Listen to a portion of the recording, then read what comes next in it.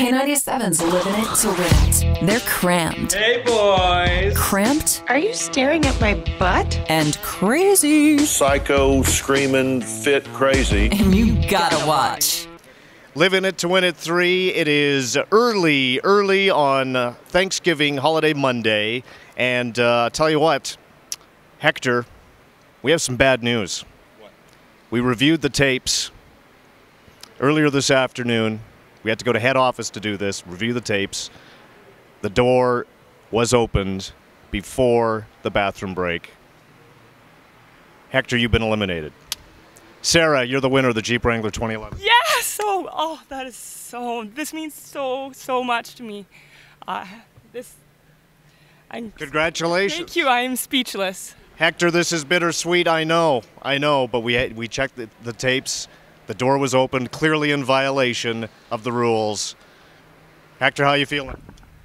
Yeah, pretty bad. Do you know what you did? Do you remember doing that? Yep.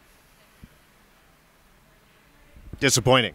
Absolutely. We do have a consolation prize, okay?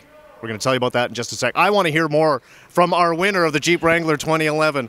How you feeling? Awesome. I think I'm still a little bit in shock, but this means so much to me. It's been a fun contest. It's been interesting, and I knew I could do it all along. And I thank all the sponsors, and it's been great. Well, when we think back, it's been an interesting contest because right from the get-go, Kyle went out at 9.5 hours by turning the stereo down too low. We had Amanda go out very early on, we thought, because of Hector's restless legs, and it's been an interesting contest. Some strange things have happened. Only you could tell us the stories.